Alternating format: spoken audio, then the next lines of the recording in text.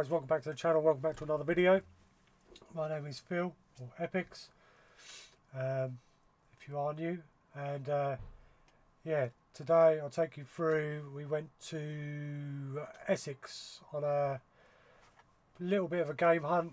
It was an awful Sunday, so I was meant to go out, didn't, as you can see, stacked my bike on the Saturday, and then weather was horrendous the Sunday, so it was kind of a good thing in a way.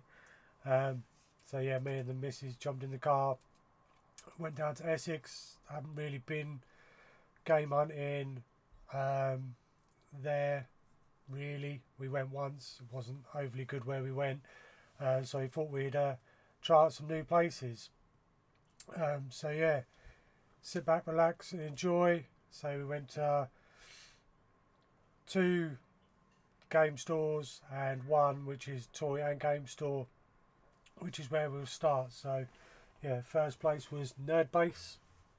I will put the details down below of it, but yeah, here's some footage and then we'll go through what we picked up after.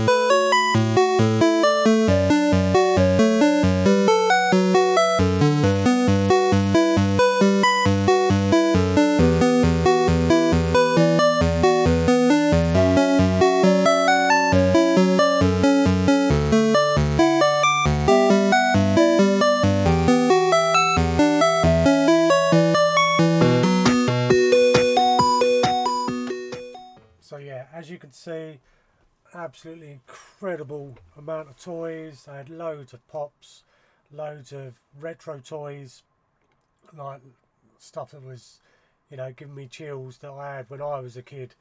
And none of it was overly silly money. It was all reasonably priced.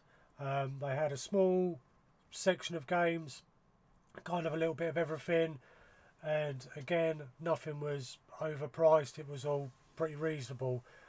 We only picked up a few bits, which to start off with, we got, or I got, Maxed Out Racing on the PS2. It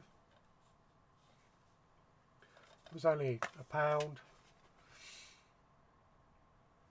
Complete. I will change the case to a blue case because I've got a spare one. And the missus picked up Goosebumps Horrorland on the Wii. Just one she hadn't seen before. So grab that. And again she grabbed Def Jr. Root of Evil on the Wii. Again, another game we hadn't seen before. And again, complete. Then, after a little bit of a wait, because they were short-staffed, I got them to open the glass cabinet, because they did have a game that I needed a manual for. That is Fantasy Zone The Maze. So, it's not bad condition. There's a little bit of a lift on the outer, but the reason I got it was literally for the manual. Just need to iron the crease out here and we'll be all good. So yeah, that's another manual ticked off the list. And yeah, that was Nerd Base. So after there we drove not even 20 minutes down the road and went to Miso Retro Games, which that's the flyer for it and the website, and that is the address. So I'll stick some footage in now, and yeah, I'll show you what I got after. Also, as we walked in, Retro Ed was there, so yeah, did say hello and had a little chat with him off camera as well. So yeah, really nice to see Ed again, and glad he's doing well. But yeah, I'll put some footage in now. Nice. Retro Ed. Retro Ed. Hello mate, alright? Alright Ed? Yeah, how you doing? You right, pal? Yeah. How's it going? Yeah, not bad. Good, Hello, good. you right? Yeah, right.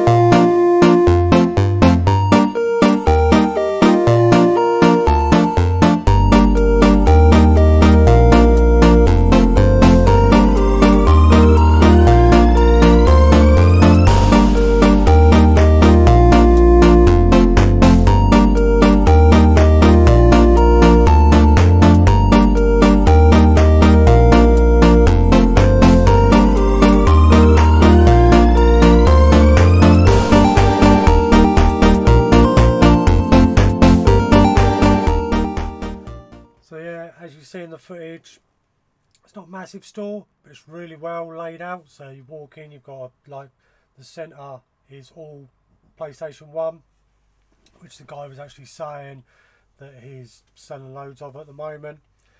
And then you just basically go around to the outer wall, and all on top is just boxed consoles, peripherals, but they are all really, really good condition. He had such a good variety of games boxed for kind of every system, you know, ranging from your Spectrum Atari up to your newer consoles. I did go through basically every Master System game. Unfortunately, didn't have any manuals that I needed, but we did manage to pick up a few bits. The first one was boxed and complete on the NES. Hook. So I won't take it out of the protector, but it is fully complete with the manual. And then the other thing we picked up was turn that off. Master System rental case. Has both the clasps, which is what I've been waiting for. Then inside, I don't know how to do this. So you've got one controller, the AC adapter, aerial, and the Master System 2. So I have a light phaser to add, and I have a aerial or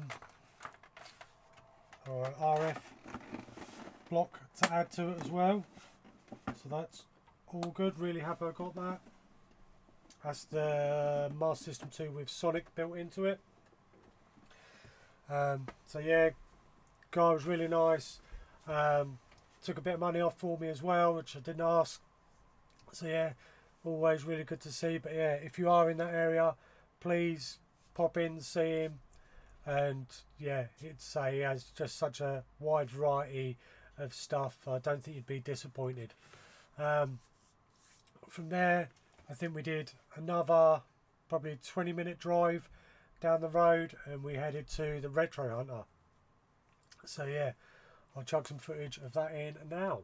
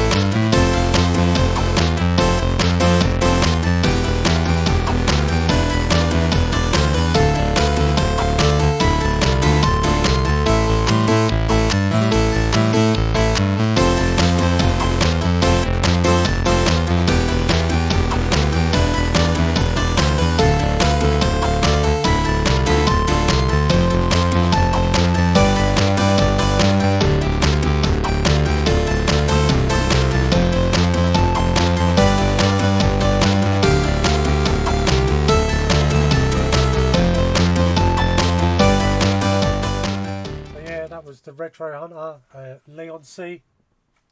Again, such a good space, really well laid out, and something for everyone. So originally there were people in the main store, so I went through and was looking at the toys. As I say, you see me point out Little Turtles game, which I remember having as a kid, and then obviously the Castle Grayskull. Yeah, some really nice bits in there. Then in the glass cabinets, a lot of the loose games and peripherals. I had plushies, magazines, and say then went through to the game section, and just a bit of everything. Basically, there was, you know, from Atari all the way up to your modern bits. And I like the way the modern section was kind of pushed to one side, so that the retro was the main of it. But yeah, so while I was going through, well, while I was recording, the missus was going through the Super Nintendo games and found a couple that she wanted to add to the collection. So she picked up Box Complete Super Tennis. Ignore the prices because we got a deal. And Jimmy Connor's Pro Tennis Tour. So they're both boxed complete, and then not bad condition. And then, as I say, going through the Master System games, and he did have a few that I needed manuals for. So first one was Submarine Attack. So some of these will be upgrades as well. A lot of them have got the hang tabs. Back to the Future 2. I feel like this has risen in price since I originally bought it. Fire and Forget 2.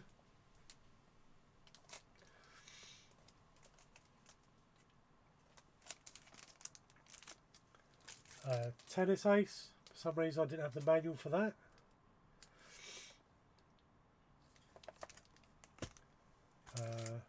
American Baseball. The reason I'm not jumping and putting these straight into the games I already have is I've just bought 250 manual protectors and another couple of hundred box protectors. So I'm going to go through and get every manual into a protective sleeve. Then as soon as it's complete, they'll be going in the box protectors. So that's why I'm not doing it like I normally would. The last game we picked up from there is Hang On. And say, like I said, he worked out a deal because we bought a little bit. And yeah, really nice bloke. Stood there chatting for ages about all sorts, retro pricings, you know, stuff that we're into. So yeah, really nice bloke. If you ever are in the area, please go and see him. I do need to message him about a few other bits that I still need or would like anyway. But yeah, I hope you enjoyed this video. If you ever are in the Essex area, please do go and check out these stores. And yeah, please like, comment, subscribe, and I'll catch you on the next one. Bye.